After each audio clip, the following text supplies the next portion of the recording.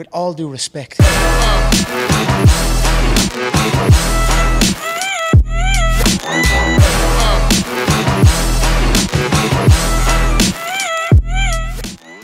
Here we go. All right, episode 11, with all due respect. Man, one thing I love is, as I wanted to do, and we brought people on here, is I want to bring on all people, all my people on here. All the people had a story. And this is episode 11. This is Josh and Gray.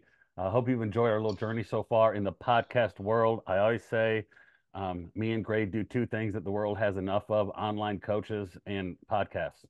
Like, like if there's any more online coaches than podcasts, like I said, I'm gonna make myself throw up. But here we are entering the world of online coaching and podcasting. But I think we're different. Obviously, I think we're awesome. I think we're better than everybody. What's that Nate Diaz clip where he's like, I just think I'm better than those dudes, right? Yeah. But today we have my boy Donnie Beckwith on the phone, or on podcast. Donnie, give a little bit of history. Tell people, obviously, by looking, you're in the bodybuilding world, but you do something that I think is really awesome. I've never been truly exposed to it until I met a mutual friend, Randy Dickey. Yeah. But you're in the world of competitive cheerleading coaching. And like, how many times do you tell people that and they go, huh? I mean, you wouldn't be every time like if I especially so I think one of the funniest stories, like I think I was out in Vegas and it was like me and my now ex-wife, but everyone asked if I was an MMA fighter. I had like my beard, which I have like a little bit of red in my beard. Yeah. And then I had these like clear glasses. So I was like, they're like, are you Conor McGregor? I'm like, no, I outweigh that guy by like 50 pounds. Yeah. I'm like, no, I'm a competitive cheerleading choreographer. And everyone looks at me like I have 5 heads. Right. I'm sure. What's even funnier is when I walk into the gyms and these kids look at me and they see a 225-pound bodybuilder, and I'm like, yeah, I'm going to be teaching your dance. Yeah, I'm going to be teaching your dance today. Yeah, and I've been a little bit spoiled in this industry because we met with real friend Randy Dickey owns ACX, and I live so close to it. I've seen how when you say, I'm not sure I've been around an industry that is more competitive. I mean, cutthroat competitive than high level competitive cheer. And this ain't like, you're just not like going to your little local school and teaching 15 girls how to do, like, you spent weeks in Australia, you travel for this. This is an industry that is sought after for people like you, because you choreograph a team and they win. Every mom in the world loves you, right? I mean, absolutely. And vice versa. And they hate you, right? Vice versa. So it is it's very cutthroat. It goes both ways. It's very trendy. So you can be in one day and out the next, things like that. It's very hypercritical. I mean, it's funny. It's not even cutthroat. Well, it is cutthroat. It's cutthroat in so many different ways. So, as a choreographer, for me, I've always, and going off of what you said about, we do two things that there's, plenty of, which I feel like there's still enough room for all of us. Mm-hmm. It doesn't matter how many is out here that like, think of how many people need health and nutrition. Think of how many people actually don't even put out good information. So you guys are putting out quality information. You know what I mean? So you guys are doing it different. So there is a space for you guys.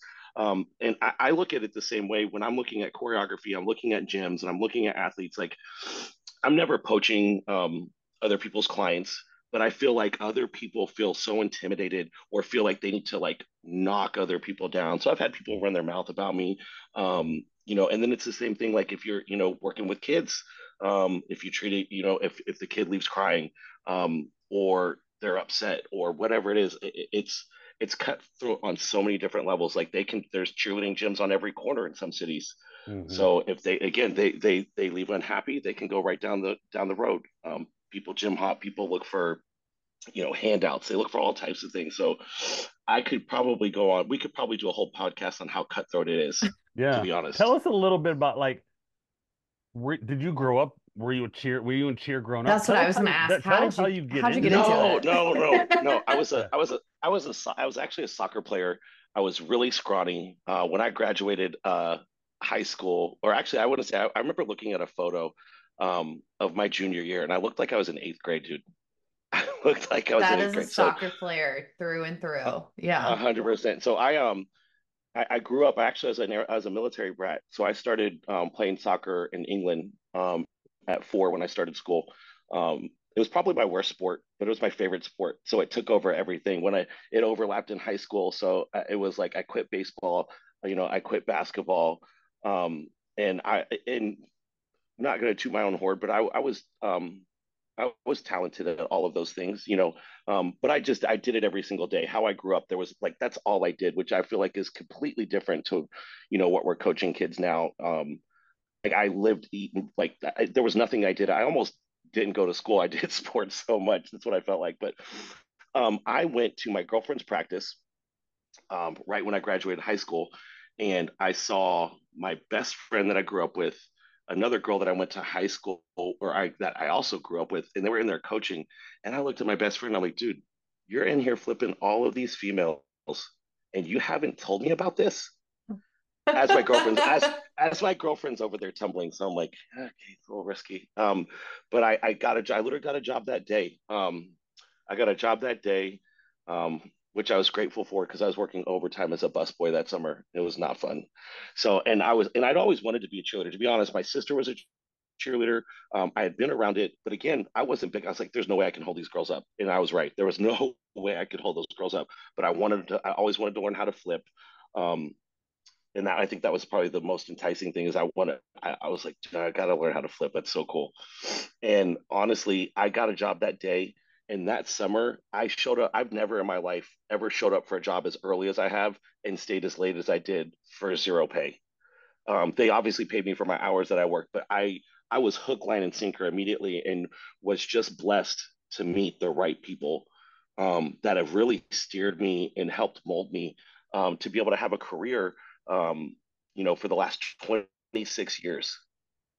26 years. So That's Wow. incredible. I got into it And you stayed at that the summer of school 1998. and you stayed at that cheerleading place and it just grew to where you started doing now, can you tumble, Donnie? Can you tumble? I can. I can. If Oh, you scroll down wow. my Instagram, We're gonna have there's to. probably Yeah. there's me throwing a double full, which is it's not the prettiest thing in the world. I was a little hefty at the time. Yeah. Um, but it's a backflip with a double twist. Yeah. Yeah. It's at Randy Dickey's gym. Yeah. So every once in a while I'll get out there. I did a back tuck the other day and I felt like I almost snapped my ankles. Yeah. Yeah. But I just started coaching again. I've been doing full-time choreography for the last since 2017. Now I stepped back into the coaching arena. And I just love doing stuff for the kids. You know Yeah. what I mean? So I was like, oh, Yeah. let me Yeah. throw a back tuck. And I've never in my whole entire life actually ever froze up in the middle of it. And my body, like I felt like I lost every bit of like muscle strength or anything. And I'm about to go and I'm like, you can't stop here in front of the kids. And I felt like I almost landed like a tripod with my 2 feet and my head in the ground. Yeah. But I saved it. So I can still flip. It's just not great. So you get into that gym, you start working with teams. I mean, obviously you're not just spotting. How does that transition into choreography? Like, how does that go from I never cheerlead, I'm just spotting girls at some point. Now I'm actually choreography. Walk us through like you're spotting girls, all of a sudden you're doing choreography to now you're traveling around coaching. Like, talk us through that timeline. All right. So growing up, I did kind of have I had some rhythm. I like to, think I was teaching myself how to break dance, but I later learned how to break dance and realized that I was nowhere close. But I at least had rhythm. Again, I had an older sister watching them dance and things like that. So I picked up on some things. But when I started cheer, it's literally what I started as was a spotter. I stood on the floor, and my job was to make sure no one touched the floor. They were throwing girls up in the air. They were holding stunts. The coaches were coaching, and I was spotting, and that was that. Follow, fast forward to the next summer, I got a job hired. I got hired on as a summer camp instructor for Cheerleaders of America, and this was my first experience with actually doing cheerleading, doing motions, teaching stunts. Because up to that point, I'd really only spotted. so the teaching aspect was still very foreign to me. So they actually taught me how to teach, which I was really fortunate. Again, some of those people that I ended up meeting in this company now are still in the sport. They're world champion choreographers. They're world champion coaches. And so when I say I was blessed to meet the right people, I mean I couldn't have met people that were any better at that time.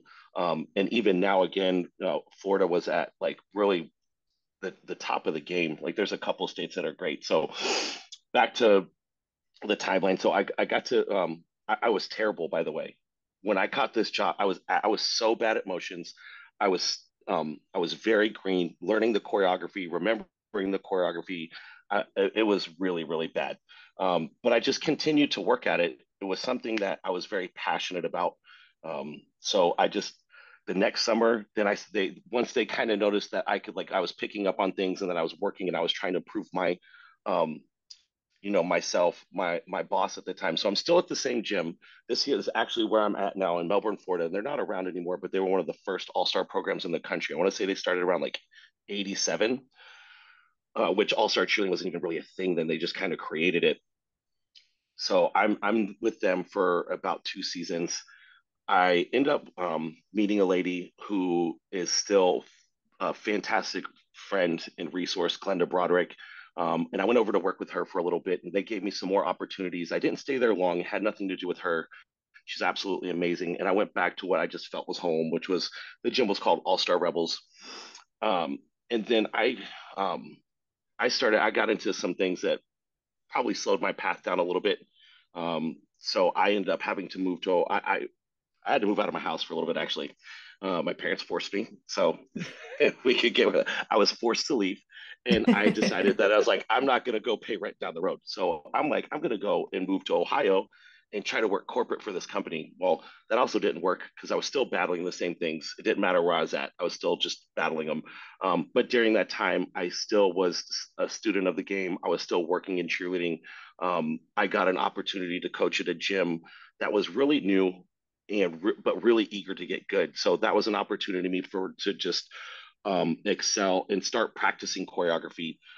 Luckily, again, it just had a lot to do with me meeting the right people. So the hard part was I'd never been on a cheerleading routine. So I could sit there and I could come up with dance moves and I could come up with things that would look cool, but that's still not the same as having, at the time you could have up to 36 people on the floor.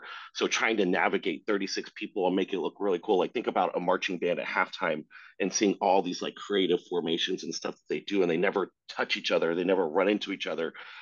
And that's essentially, kind of like what you're doing in cheerleading is a lot of patterns, a lot of visual um, movement on the floor that's appealing to the eye that'll kind of get you engaged. So, I like to look at it where, if someone, if you can impress someone that has nothing, that knows nothing about cheerleading, then you're doing your job, So, That's me, dude. That's so when I've seen good yep, cheer, right? When I've Yeah. gone to good cheer, yep, um, I have, and we have a mutual friend, Coach Miss G, right? Miss G is at the school I'm man, at. She's dude. If I've ever met a woman, she's like 75. If I've ever met somebody that demands respect when she walks in a room, bro, it's like my mom walks in a room. I'm like, I yeah, listen to her. She's smart. She's successful. She's unbelievable. But I told her one time, I said, I don't know what I'm watching, but I know that that group seemed to look better than that group, and that group looked better than that group. I feel like that's the best team. Hmm. And she's like, well, why? I go, it was just more appealing to the eye. It looked like their things were harder. It was smoother. I get nervous when I watch cheer competitions because like I get super nervous. So I'm not like, every, not everyone's good. So I'm like, there's some bro, dangerous stuff that that happens. girl's about to hit the floor, right? Like that girl gets thrown up. I don't trust that girl right there. She's gonna hit the floor. We're gonna have an emergency in a second, right? So I get nervous Yep. watching because it's kind of like get anxious, right? Um, but you're right. I don't know what I'm looking at, but I know when it looks aesthetically pleasing to the eye. Being around cheer more with what I do, I realize that like these are high. Listen, I don't care what you coach. I identify a high level coach, right? Yep. I don't care Yeah. what you coach. You could coach a sport. You could move here and coach cricket, I have no clue. I remember when I first got exposed to lacrosse. I'm like, why are these guys running on? Why are those guys running off? You can hit somebody with the stick. Like, what is this? Like, I tell you, I had that stick. I'd be in prison, right? I don't know what but I identify a high level coach. When you get into high level cheer, there are high level, motivating, accountable, hardcore coaches Mm-hmm. who have turned into be some 100%. of the coaches that I respect the most because it's not easy to coach that from what I've viewed, what I've seen. No, No, it's absolutely. different moving parts, 100%. It is. Very And different. there's there very like you hit the nail on the head. I mean, to me, and I get that all team sports are very involved, but I've always said that cheerleading is the ultimate team sport. If you go on the wrong count, like you're colliding with someone, if you get the wrong grip, like the stunt's gonna fall. Like it takes one wrong move for a whole thing to come down. One side of this little group doing some hard, it's called a prep, where they hold them right at at chin level, and they're connected to another group, and they got a base that steps out. Well, that base is connected to this flyer, that's connected to this flyer, there's a whole array of things that can happen, and it has. Like we've watched, there's all types of bloopers, and I hate to even call it a blooper. I mean, I've seen some really bad hits in tumbling. I've seen some really bad crashes in stunting, and where our sport was very unregulated for such a long time, um, and we got a bad rap. Even looking at it from a school standpoint, where schools really look to go hire in-house, so they want to hire someone that's already at the school. They don't want to pay another actual qualified coach, and they'll go to these summer camps where they learn like game day material, and then they take this material and they that's like what they're using all season long. Like they don't know how to teach stunts, they don't know proper grips, they don't know proper technique. They don't want to work hand in hand with the training facilities because they look at it as a conflict, which is odd. That's odd to me because for me as an all-star coach or even all-star choreographer, but from a coaching standpoint, if that's something we don't offer, I would never tell a kid not to go cheer school. Like you don't get Friday night lights where I'm, with me. Go do Yeah. that. That's an opportunity that, like, why would I take an opportunity away from a kid? Yeah. And that's what I just don't What do you understand mean that unregulated? What do you mean unregulated? You um said it was unregulated. no, like, and now technically there's a quote unquote govern, like we don't have a governing body. We don't have there are rule systems that people do buy into and follow Hmm. now, but we didn't really have that, they're like, so gymnastics has the is it the USAG or USGA? Anyways, they have an association where they have to follow guidelines, and there's a scoring system, and everyone's bought it, and it's been there for years. We didn't have that at all. When I got into cheerleading, you could go compete where you wanted, depending on the competition you went to, would depend on the rules that you had to follow. Hmm. It was just it was the wild wild west.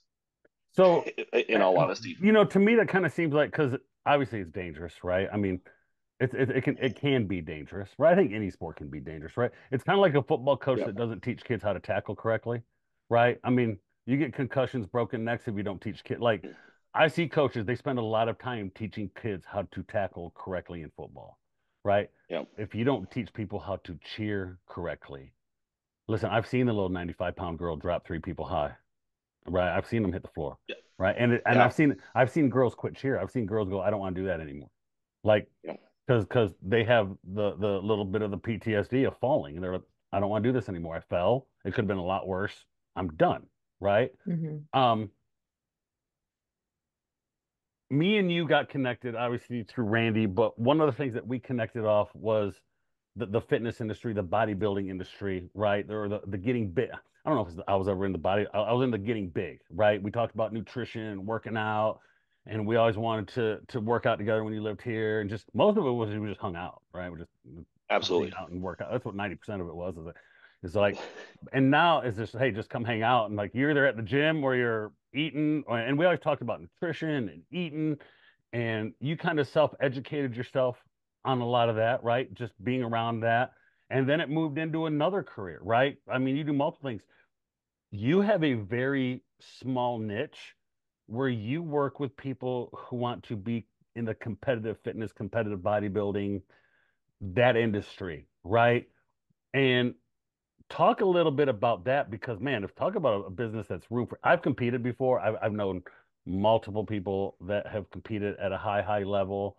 Um, I used to joke around with a friend of mine that and she knew I was kidding, but she used to talk about the hardest thing in the world is to carry a pregnancy and give birth. And I was like, I did a 20-week diet for a bodybuilding show. I can do it. You know what I'm saying? Like just messing with her, right? But the amount of mental fortitude it takes to compete in bodybuilding, I tell people, or a physique level, um, one, it can be very lonely. It's a lonely spot when you're dieting, right? It's a Oh lonely man, spot. yeah. And the amount of discipline it took, the very little room for error. I've seen people look great and 12 hours out from a show, something goes wrong and they get on stage and they look horrible, right? Um, Very common. talk a little bit about how you got into that niche. Because now, Donnie, I see you going from posting yourself and when you compete to now you're sharing people that are dieting that look phenomenal. Like talk about that. And me and you both know somebody that's very good in the industry, Marion Benton, who's Yeah, pretty like I mean in South Carolina, if you don't know Marion Benton is in bodybuilding, you might not be from South Carolina. Like the dude was Mr. right. Everything, right, for the Or longest you're time. or you're not really into bodybuilding. Or you're not really into bodybuilding, right? Cause and he was just Oh, Mr. South Carolina. yeah, and I tell people he was like the South Carolina version of like Flex Wheeler back in the day, right? Just unbelievable, 100%. just aesthetic. He diet for six. I mean, just a freak, right? And really good dude. Talk a little bit about how you got into that niche of working with competitive bodybuilders, and it seems like something you have a big time passion for. I do have a really big passion. First and foremost, I probably like to touch on the fact that like, these are gifts that from God. Yeah, Like there's nothing I'm doing right now that he's not lighting the path and I'm just kind of following along. yeah, yeah, Because I can want to do these things all day long and I've tried my path and then, yeah, then yeah, man. I've Yeah, ended up, yeah, which is not great. yeah, So yeah, first and foremost, I just feel blessed that he's been giving me these tools, these gifts, putting people like Marion Benton, putting people like you, because and you don't know, you might not know it, but um, you've influenced me a lot in things that I've learned about um, transforming bodies, yeah. nutrient timing, Mhm. and different things like that. I actually hired Marion to prep me for a show.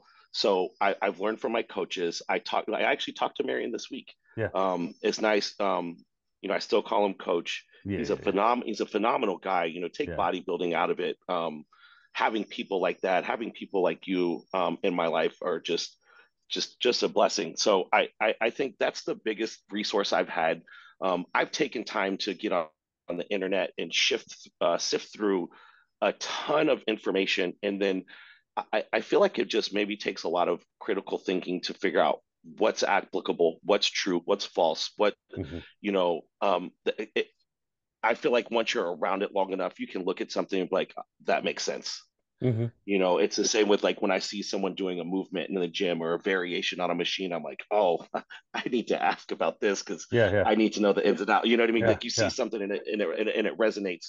And I think that's been the biggest thing for me. Is one, I've been blessed to have a lot of uh, really smart people around me um, throughout bodybuilding. There's been things that I didn't like about some of my preps. So things that I didn't like, I was like, these are the things I want to avoid. When I'm training other people. Um, and then obviously, if you're looking at actually being truly competitive in the bodybuilding world, then you're looking at PEDs, hmm which was the biggest thing that honestly, that was what held me back from doing any type of coaching because that's a very large response. That's a big responsibility to hmm have that weight on your shoulders because that's someone's health. yeah, And I've seen things. I've actually taken on people because of how unsafe the protocols that their coaches had them on. hmm Like they had them on amounts that like they hmm use more than that to beef cattle up, or they were using yeah, more than the amounts that they used to beef cattle. I was like, yeah, that's not safe. Um, so I think that's the biggest thing is I care about my athletes. I have a working relationship with them. I don't go in and say it's not my way or the highway. There's always a personal choice. Mm, I'll always tell them, hey, this is what I think is best. Then we've got financial obligations. If this is an expensive sport that does not have any, you're not making any money off of it. mm, Unless you're at a very high level with very high sponsorship. So, I mean, can we really call it a sport? Or is it really an expensive hobby that takes a lot yeah. of dedication, a lot of digging in, and a lot of mental fortitude? Absolutely. I feel like maybe hard to call a sport, but I'm fine with saying it's a sport. I'm not trying to argue that point one way or Yeah. Yeah. another. No. Yeah. But my main thing is I want to mentor my guys. There's life. The biggest thing is there is life after bodybuilding.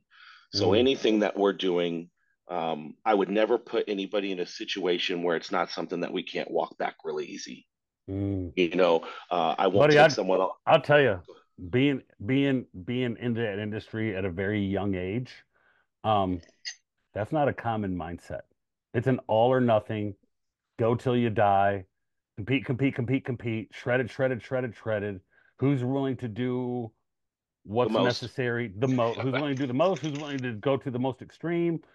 Um, and one thing they lack in that industry, man, is there's a lot of people who come out of this industry with severe eating disorders.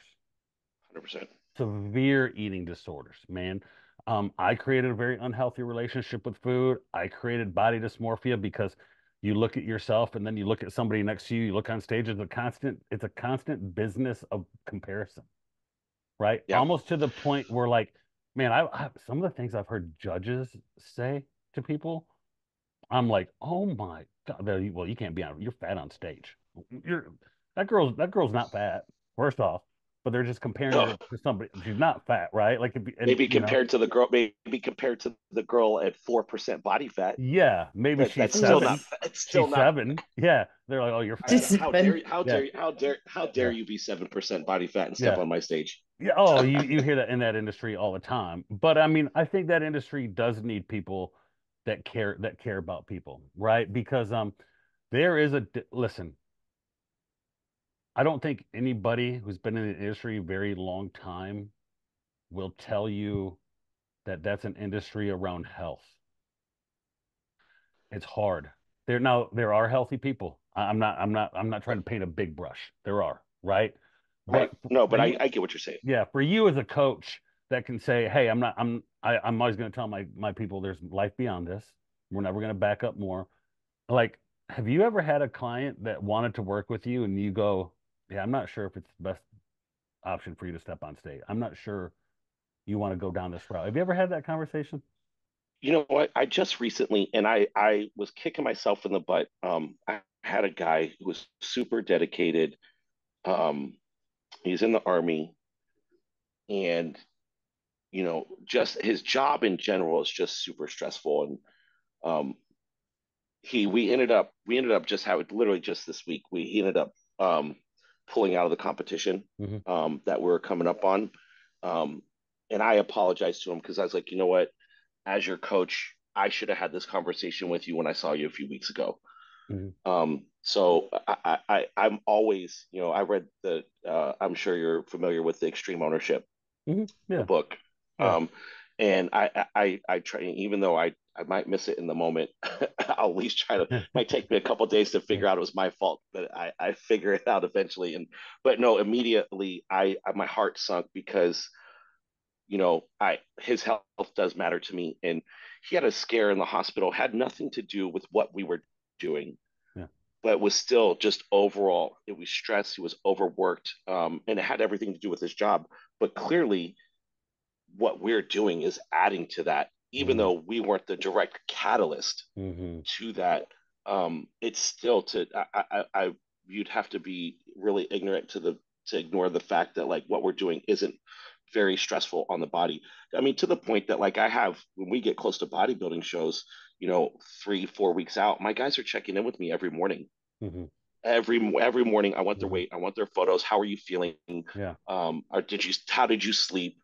How's your stress levels? And that's what we're getting to the point that we're just managing stress and recovery. that close to the show and trying to keep up the intensity and different things like that. So yes, I have had that. And me, I'm actually a very new bodybuilding coach.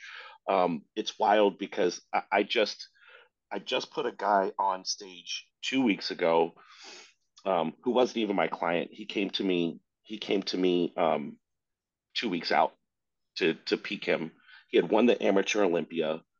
He's genetically gifted, Mm-hmm. and he wanted to go for his pro card. And I'm like, it was a big risk. It's playing, not knowing his body, not knowing how foods react to him, not knowing what he's done up to this point, what's his intensity in his training, how's his cardio been, all of those things. There's so many moving parts to this that it's a gamble. It is a Mm-hmm. gamble taking this on because it's either A, we're gonna knock this out of the park and he's gonna be really happy, or B, I'm gonna, blow it, and then that could damage my position as a bodybuilding coach, because he's very well known locally. He's got Mm-hmm. a decent following on Instagram. So the last thing I would need was be like, yeah, don't use this guy. He doesn't know how to peak you. Oh But wow. Yeah. we had, but we had the conversation. But the reason I took it, he's like, I understand you don't know my body. I understand we might not nail this. Um, and so it was very, very, very, very, very stressful. Um, but he got perfect scores from the front. Nice. They only marked him off on his back. And in my opinion, it was posing. Not that I think he did anything Yeah. bad. It just could have been better, Yeah. especially when you're standing up against other genetically gifted people. Everything matters. Yeah. And so, but they're like, your conditioning was spot on. So it was great. So like in 12 days I had him. So we started on a Monday. He stepped on stage on the following Friday, and we dropped 12 pounds. Oh And I've got a side by side photo, and the 12 pounds down, he looks 12 pounds bigger. yeah. His waist is tighter, his Yeah. chest is full. It's Yeah. crazy. So things Yeah. like that. So I know it's a little off topic to what you asked, but No, I get just it. going into like those things are, you just have to be real careful, because also, like, that's another dangerous part of the sport where you're getting in, you're manipulating water. A lot of people will Mm-hmm. cut it completely. You're manipulating water, you're manipulating salt. You can be mineral depleted or deficient in a lot of things. So, cramping up, locking up, too low body fat. I mean, there's been people that go to the hospital during peak week over just really poor decisions. So Yeah. Yeah. putting people's health at the forefront has got to be a priority. So I learned a lesson this week, um, with my guy, that, and everything was okay, but we kind of actually like butted heads over some things, Yeah. and that was what kind of steered us to not finish the competition.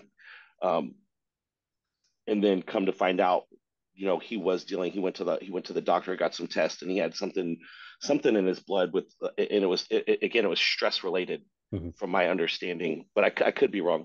Yeah. Great. I tell you, we can tell one of the things I think where me and Donnie became such good friends is um me and Donnie have similar personalities in that, like, is that what you want to say? 100%. Say No, because something? I'm sitting here No. listening and like Yeah.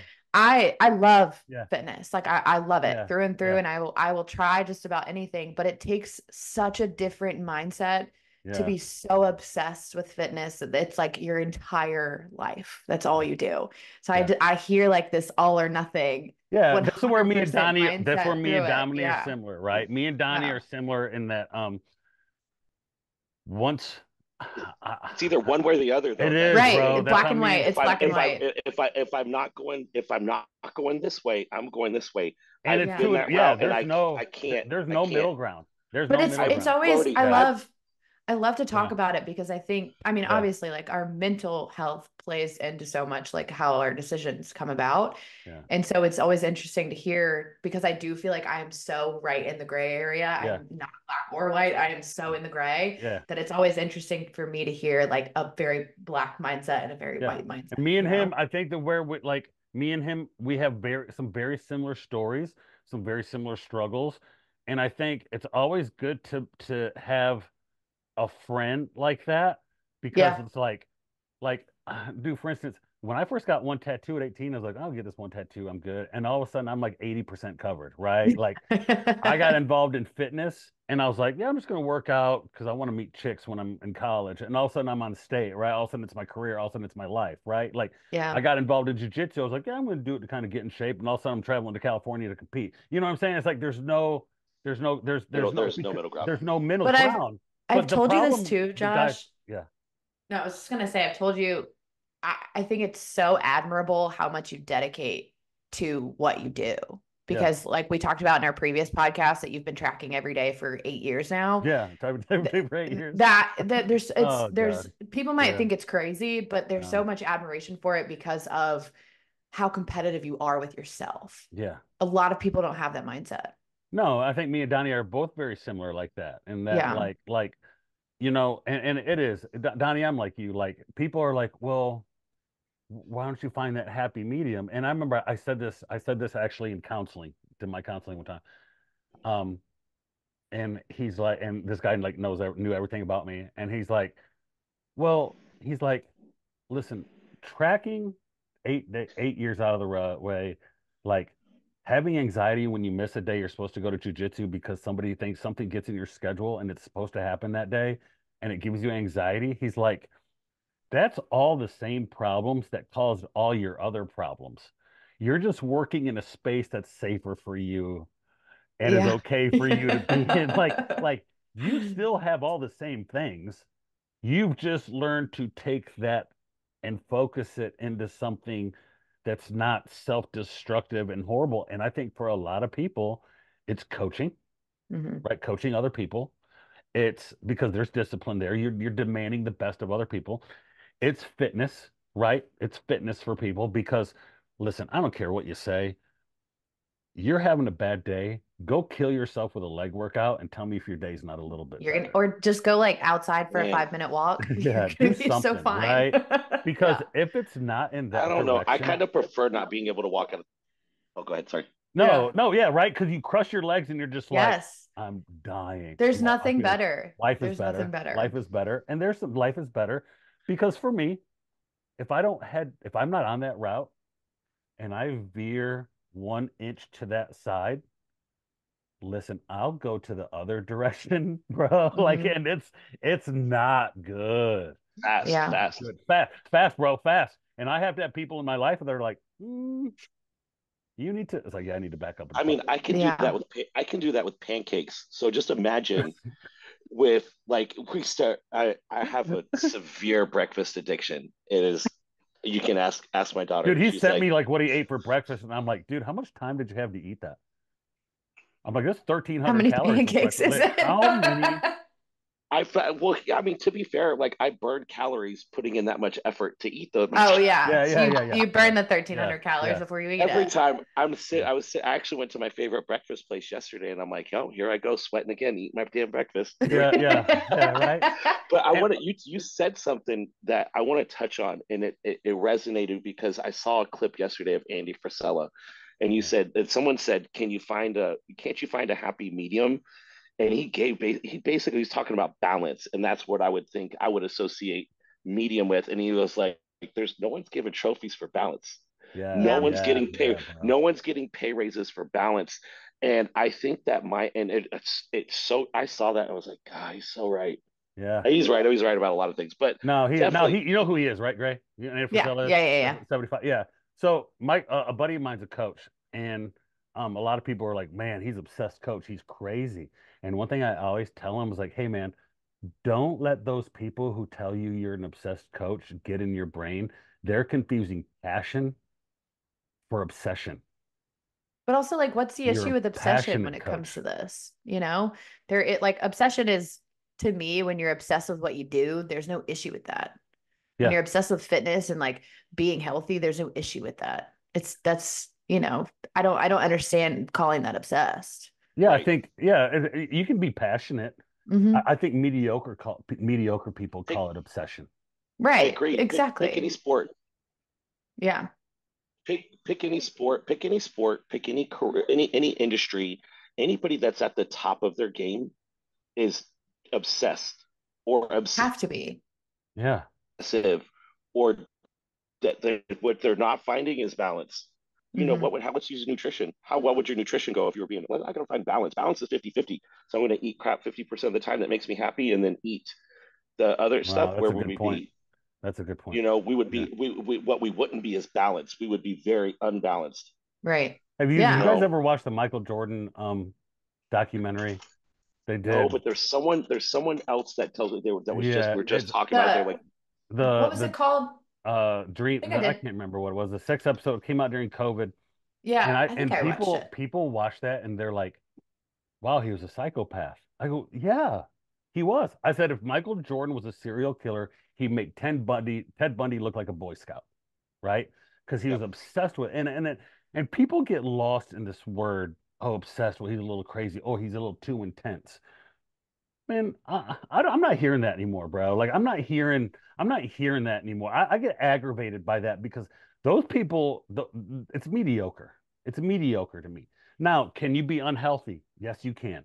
Right? Can you be unhealthy? But like you said it right. Nobody's giving pay raises for media for Right. what do you say?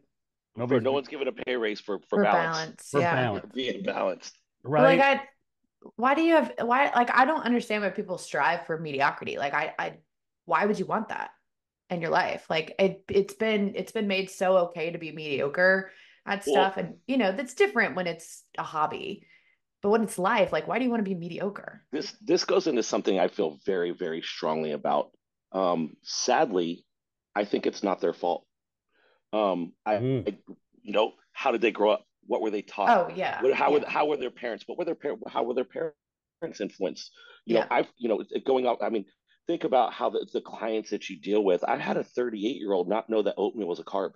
Yeah. 100%. And You know, it's definitely there's nutrition. yeah, There's yeah, nutrition, yeah. education. It blows your mind, right? Yeah. Yeah, yeah, yeah, no, he Education is an texts me. He issue. texts me. So we're doing carb cycling. He literally texts me. He's like, "Man, this oatmeal and peanut butter combo is awesome." I go, "It sure is. Isn't it a no carb day?" He's like, "Yeah." Like, so why are you eating oatmeal and peanut butter? He's like, yeah, yeah, "Oh, oatmeal's a carb." I'm like, "Yeah, look on the yeah, nutritional yeah, label, yeah. bro." Read the label, bro. Yeah, yeah, I had to tell my dad the other day that peanut butter is not a protein source. Yeah. oh, is that is so. Dude, I have so many people be like, well, I'm gonna just get something in the morning, but I'll eat a little bit of peanut butter for breakfast for protein. And when I first started coaching people, I kind of thought they were like they're messing with me, and I'm like, oh no, they're serious. Dead No, they're for real. They're serious. dead Because it serious. has a little bit of protein in it. It has a Yeah. little Yep. bit of protein, or someone told them nuts have protein, right? And that's serious. One thing I do want to circle on too is one thing that I'm big upon is, and me and Gray talk about it all the time, and I still deal with people who do this, and I'm through my self-help, I'm trying to have more grace and mercy and empathy, right? I'm trying to understand Yeah. where people come from their point of view, right? Without blurting out just mean or just trying to understand. I read something when you start looking at the world through perspective and not perception, how you treat people changes. And that stuck in my head. If you treat people through the eyes of perspective and not through your own perception, you start to treat people differently and understand people better. And one of the hardest things I struggle with is Donnie, we said we want to talk about it, is people that don't take responsibility for their own crap. And they learn that they take things that, whether it happened to you as a kid or whether it's trauma you grew up with, whether it's things that we go through life, the struggle, whether they're our own choice. I have a big belief that there's been nothing that has messed me up that hasn't been my choice. Like, dude, like I had a Yep. Yeah. pretty good life growing up. Really good life. People are like, oh, well, maybe it was your parents. Well, I wish I could blame my parents. Holy crap, right? But it's Yeah. me. I screwed it up, right? And you talk about, listen, you've had struggles, you've had mental health things. I've had mental health things. We've gone through things, but ultimately, where I'm at in life, if I'm not in a bad spot, is my fault.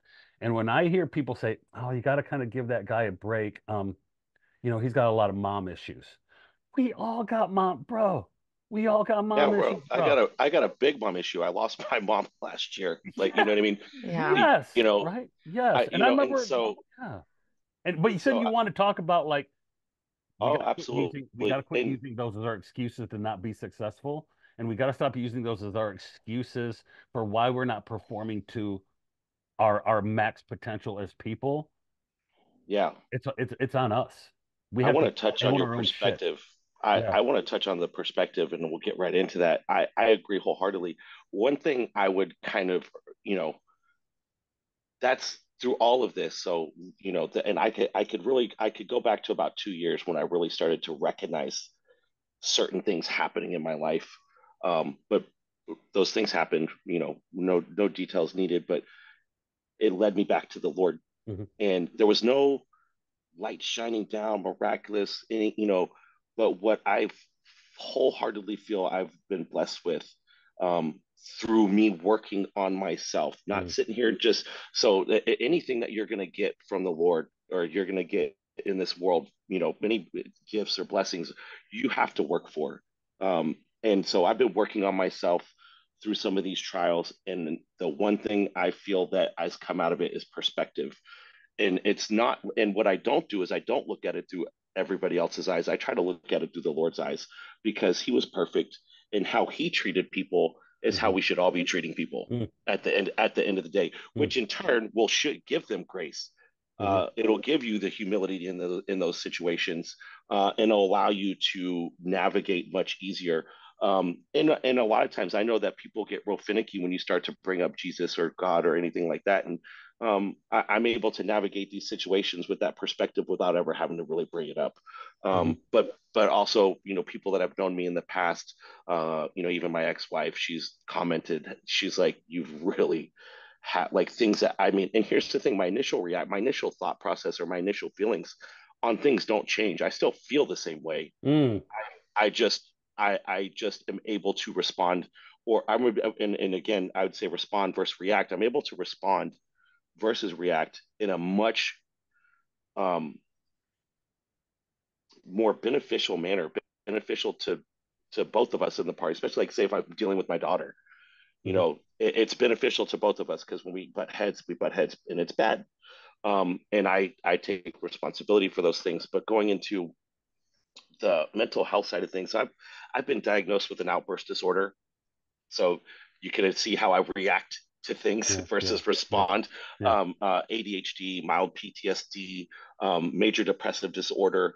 There was a list of things. And I think I talked to you about it, and you had asked me. So like when I got tested, the reason I do believe in these things because there's a lot of stuff that I'm like, I don't believe this, Yeah. but Yeah. I Yeah. do believe it because I went to it was a third party, so I wasn't going there. They weren't selling me anything. They weren't saying, okay, now you can sign up these sessions with our doctor. No, I literally went. All they do is they do testing and they give you options like, hey, if you want to go this route, these are some things that you can look at. If you there was nothing past that involved me any type of any transaction, so I Hmm. felt pretty big. And when they It felt labeled these honest, things, I guess. It felt yeah, when they honest. labeled these things, Yeah. it also made sense to me. I was like, oh, that makes so much sense. Hmm. But for me, instead of using that as a crutch, and now I'm able to, it's okay that I'm doing these things because I have an outburst disorder. It's okay that I act this way because of my ADHD. It's okay. It's not. It's And not. you Yeah. almost never, Yeah. it's not. But what I appreciate about the diagnosis is now I can recognize these things and I can work on them. There's a Am I path. cured? Exactly. Am I cured? Am I healed? Probably not. Because I still have those same emotions. I still have those same feelings. Hmm. I still have those same thoughts. Hmm. But recognizing these things, and then also putting a lot of work in and a lot of prayer and a relationship, working on my relationship with him has blessed me to be able to navigate differently through these situations. And I hear it all the time. And now I think stuff I've got quite a few kids that I'm coaching now that are on the spectrum. I think that's a little bit different Hmm. Hmm. than just the ADHD. So Hmm. but knowing those things also allows me to be able to doesn't mean I give them special treatment, but it might mean that I give them a little bit more grace Hmm. in a situation, or I might be able to instead of like I might pull them aside and have a conversation with them so I don't trigger anything Yeah. and things like that. But I Yeah. hear all the time, like, oh, I can't do this because of my ADHD. Oh, I can't do this because of my mental health. And at the end, I think the hard part is the power of our words. Mm. The power of our words. And people don't understand. They just don't understand. So I will never say you are, unless it's positive. Unless it's something positive, I'm never going to say you are something, Mm. or you know what I mean. And I also have corrected myself with saying, so I used to say anything administrative, I'm just terrible at. Now it was true. And you know what? It just got worse because I just kept saying those things. Mm. And so I would say, you know what? I have to work on my administrative skills because I've been struggling on these things. I word things different. So I don't say I am anything unless it's a positive. I don't say anything, negative in those sorts. So when people say these, and this goes to, when you're talking about people, I'm sure you've used this, or I've used it in cheerleading a lot, that if whatever you say is true. If you say this about you, like If you believe your it, if you truth is your say it, you truth. believe it. Yeah. 100%. You only know what you know, and you don't know what you don't know. And so if you fully, but like I can't talk you out of you believing that. That's something that you have to work on for yourself. So if you say I can't do this because of A, B, and C, then you're correct, and you're always going to be you know crippled by Mm-hmm. A, B, and C, Mm-hmm. versus using that as a, like, you know what, I've got A, B, and C.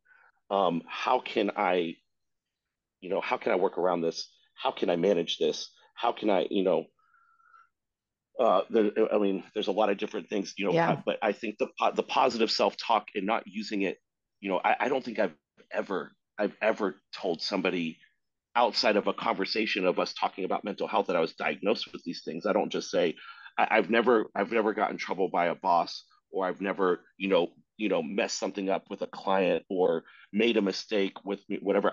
You've never heard me say, you know what, I'm sorry, I've got a major depressive disorder, and I was, and I couldn't get out of bed.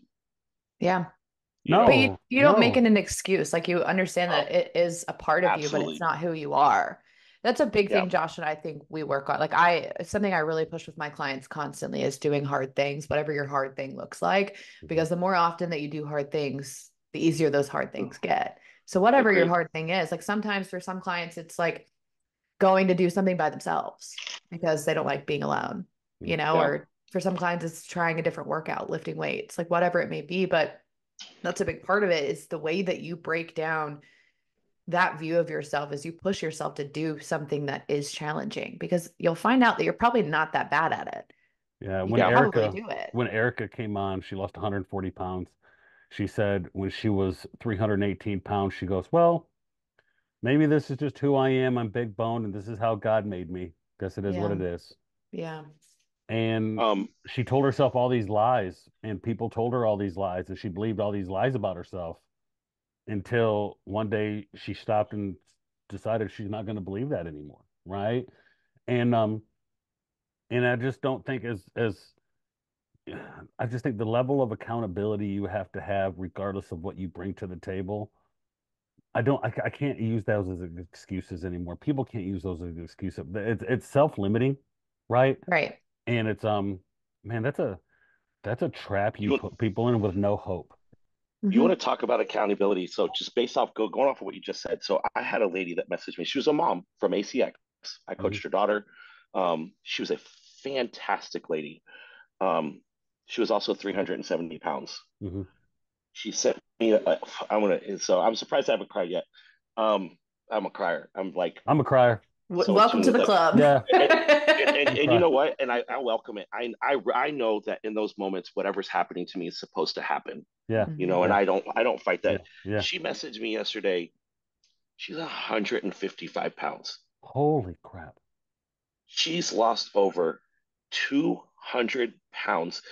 And all I did, and there's absolutely no credit I can take in this Yeah, at yeah. all. She reached out to me. I gave her a macro plan. I gave her a food list. I just said, and here's the thing, I gave her some suggestions that I learned from you guys. Hey, get out and get some sunlight. Go walk. Go. Yeah. And these are things, and this is why I will always share, like when we talk about being in a space that might be saturated, or Yeah. we do the same things, I have no problem sharing what you guys do No, because absolutely not. Yeah, yeah, I yeah, appreciate what you guys put out. yeah. You know what I mean? And I think that, and I learned from you guys. So why wouldn't I Yeah. did, but man, dude, her like she literally sent me a photo of her flexing. I was like, she's got a bicep, she's got Yeah. like, Yeah. and the smile. You know what the best part about the picture was? Uh, Was her smile. yeah. Oh. You could see the confidence in her. Like it wasn't even a smile, it was a smirk. She's like, look at this. I was like, Yeah. I Yeah. was Whole so new hyper. human, And dude. she 370 pounds to 155. Yeah. Wow. That's So I tell insane. you what, going off, dude. You know the thing is though, man. Think she just about took it to account. That's the accountability that you were talking about. She think took it about and the she ran with changes. it. Think Yeah. about the changes she went through mentally at 300, Mentally. 250, then 200, then like it's the process of the change, right? It's like the it's like the growing of the plant, right? Like who she be like people see then and then they see now, but what people a lot of people don't see is the process that went through to lose 220 pounds, right? Yeah. Who she became in that process. Like she's, dude, you can't tell her nothing right now. No, You can't she's say invincible. you can't run a marathon. I'll run a marathon tomorrow. I had a guy one time. I said, I came up with this level one weight loss thing one time where it was like, quit eating your calories, stop eating fast food, drink water, go for a walk. And it was like, if you're super inactive and obese or heavy and you need to lose weight, I said, I just want you to do those things. Quit eating out. I think we threw high protein meals in there, like 4 or 5 things to change. And I had a guy hit me up on social media one time. It's when I just first started opening the account for like Phenom Nutrition. And I was like, hey, just do these things, and rinse and repeat every day, right? And like I didn't hear from like, dude, I literally like sent him that and didn't even think about it for like ever. Like I sent it to him, I was like, it's hard. You won't do it, right? And dude, like 9 months later, he hit me up. He's like, all right, dude, I'm down 80 pounds. What do I do now? And I'm like, I go, huh? That's And he's like, awesome. yeah, I did what you told me, and now I'm down 80 pounds. I feel like I need to do more. I'm like, well, we have a free workout, and start going to the gym. It's like starts working out, and Another I'm like, 50 probably. I'm like, holy cow! Like people have paid me a lot of money to try to encourage them to do those things. This dude sent me a message, and I knew him. I knew him through Ray. I knew him through Ray, and I said, hey, do these things. 9 months later, he loses 80 pounds. That's why I tell people when it comes to weight loss, you can't tell the wrong thing to the right person. You can't tell the right thing to the wrong person. I could give you everything you need. Unless you're ready, you won't do it. Right. Was You the won't do light it. bulb, the light bulb we Yeah, the talked light about bulb goes off, recently. right? I And was Yeah. like, all, I was like that. Same. I had to be. It was always, I again, my lifestyle was a lot of it. Like I love to go out and, I was single for, I feel like most of my adult life, to be yeah, honest. yeah, And Yeah. so all I ever had to worry about was myself. So if I went out and I drank all my money away, then oh well, yeah, then that's on me. I just yeah, had to worry about me. I didn't have a kid. I didn't have a yeah, wife. I didn't have any of these things. So I would start to work out. I remember doing P90X and I started to get in shape, and then went out and started to drink. I would drink one night and then probably drank for like the next month. yeah, Like yeah, so right? when all Yeah. went out the window, or I'd get sick. I'd get sick for like a couple days, and then I just never made it back to the gym. This was what I went through for years, um, and it just took again. It took some harder things to happen to me, but I was always had to be so fed up, and I even started saying it out loud because I recognized my pattern. I always had to be so fed up with so disgusted with how I Yeah. looked that I was like, okay, It's time. I'm gonna get back in. Right. And then finally, after my last battle that I just had, it was a 4 year long battle, 4.5. Um, it was a battle that cost me probably like about $500, 600, $700 a week. Hmm. Um, and when I got done with that, I was like, there's that's why I am the way I am now. Those Hmm. 4 years 100% changed me. And I used to say that I was like, oh, I did it all by myself. I never went, got help. And No, yeah, yeah, no, and I yeah, already know I already know who yeah, was looking after me. yeah, yeah, yeah. Because there's so many things that happened to me that I was like, all right, now, so now I will say, and again, I hate to even use the word balance, but I do go out and enjoy the things. If I want to enjoy something, I enjoy it. right now because I'm out of prep. I was in prep for 9 months long, Well, you and recently told me like, so I hey, do if my go. dad wants to go to Outback, he's like, I just lost my mom. If my dad wants to go to Outback and eat, Blooming I, onion all day. blooming Yeah, onion because yeah. you lose Well, one, you he's a appreciate Texas the other. Roadhouse guy, but Yeah, that's what he told me. Yeah. Texas Texas, no, Roadhouse. Yeah. Texas Road, man. I can't, man. I'm trying so hard to take him to this high end, steakhouse. He's like, I just like Texas. He's like, man, you can't go wrong with Texas Roadhouse. That's And my grandparents. I went to Texas Roadhouse, like, damn, steak's not bad, bro. It's not Yeah. bad, but there's this bone in $120 piece of meat that I would gladly go and pay for it at this Yeah. state. Yeah. But the Yeah. problem is there was another place that was recommended to us by a friend, and we went and it was trash. Yeah. So So now me back to trying to get Texas him to go and Roadhouse. step out.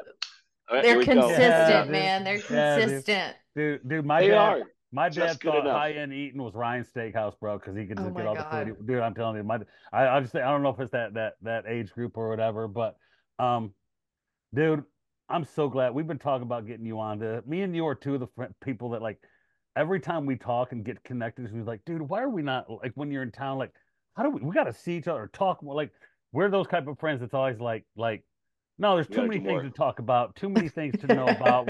Like, what are we gonna do, man? We just sit there and talk forever and hang out, right? Yeah. Dude, even when like you got that neck tattoo and like you texted to me 2 days, 3 days ago, I'm like, ah, dog, man, he's going all out, and I'm a sissy. You know what I'm saying? Like, dude, What's funny is I have to talk myself through the tattoos and like my guy and he talks about he's like, dude, you're one of my best clients. You sit so good, but to be fair, they're black and gray. They're not color, so yeah, it's a little easier to sit. yeah, yeah, So I'm not gonna sit there and be like, yeah, I could sit. But there's times I'm literally sitting there telling myself, I'm like, women have this tattooed. Women have this and no, I that's what do I'm that, like. I'm dude. like, if I they're do that too. Yeah, you know, yeah, and not to knock women, but like, no, No, but women it also like whatever you got to no, do. no, yeah, they yeah, birth children. So yeah, I'm assuming that their pain tolerance is pretty yeah. legit. And Yeah. so I'm I've like, done that with I could do tattoos, it. I bro. could do I've it. done that with tattoos. When I got my back piece done, I'm like, millions of people have back tattoos. You're telling me I can't Yep. suck it up, dude? And here I am laid over a table, drip sweating. You ever left a tattoo session mad? I would leave getting my Um, back done because I got my back done. I'd go in every 2 weeks for 2 to 3 hours every 2 weeks. okay. By the end of mine got done, it was like 10 sessions, right? It was like 40, 50 hours. I think I paid and walked out angry because I was so sick and tired of getting tattooed. It hurt. I was tired. Like I was so tired of it. But like when I've gone into tattoo sessions where I'm like when I got the top of my feet done, people are like, "Oh, that hurt." Top of the feet's horrible, bro. And I and Absolutely. I did it where I did my left foot and then I already like paid to do my right foot the same day, like the next time. So I don't do it was horrible. It was one of the worst experiences. And I'm like, I've seen like little 18-year-old girls get their whole foot tattooed. Tell me I can't. Yeah. And A like hundred I'm giving percent. myself this pep talk. I'm giving myself But this you pep talk. guys have to remember, like, we're into, like serial killers and murder mysteries and getting our feet tattooed. Like, that's not No, dude. I shit. watch Disney Channel, Like, bro. we're I watch the good. Disney Channel. I watched the Yeah. Disney Channel all day long. I watched Ferris Bueller's Day Off today. Laughed and I was something crazy was on after it came. I just can't put it in my head, Man, dude. Yeah. y'all get to watch TV. Yeah, dude. No, Yeah. no, Y'all get to watch. Donnie, no, kill me. But man, I really no. appreciate you coming on. We'll share clips. We'll share this. It comes out shoot, what's Monday, today? Monday comes out in the like 5 days, 8th. right? Yeah. Man, Um, I and feel like like I we tell didn't even get to talk about everything. like I tell people, We can do it I again. tell people all the time, I say, we'll do it again. Like I don't Yeah. care. I just want to share. You know what it is? I know really, and somebody's like, well, what got your podcast going? I said, dude, I know some really cool people. And like that's I really do feel like I know cool people and I want other people to meet cool people. And like there are really awesome, interesting people out there that I'm friends with because I've had people be like, "Man, you got a weird array of friends, right?" Like Miss G's like, she's like, "You know Donnie?" It's like Donnie's my dude. She's like, "I can see you being friends with Donnie," like that. Says it to me like that. Oh, I can tell you, Man, Miss Donnie. G, dude, I'm telling Right? you, you could have a whole podcast about Miss G and how I love gangster her, she bro. is, dude. She's She is so- gangster, she bro. is Gangster coach. she is. So I have different breed across Yeah, here, but yeah, I feel like Miss G was yeah, more fitting to yeah. have the tattoo because Scared to she death of her. is Scared to death of her, bro. She walks in the room. 100%. She walks in the room. I'm quiet because I'm like, did I do something wrong? Did I mess up? Right. But hey, we'll do it again. We'll launch it. I love you, man. Every time like when he called me a couple days ago, I picked up. I was at the pool. I'm like, Donnie, what's up? Like, what are we doing? How come we're not hanging So out or talking? it's Right? always it's always a good time, man. I'm Yeah, actually man. going to be back in Colombia at the end of the month, and Okay. I'll reach out to you and Yeah, man. we can link up. Thank Yeah, you for man. having me. I appreciate it, brother. I always want to call you. I always want to call you Gaines. That's I fine. You feel can do Right. it. She's gray. She's gray because she's I the feel gray like area. She's the yeah, gray no, but area. I was like, if you're messing with Gray, you're getting Gaines anyway, so it really makes sense. Yeah, So, yeah, it works. Gray, it was a pleasure to finally meet you. You too. You guys are fantastic. Thanks again for having me on. Yeah, man. I appreciate it. With all due respect.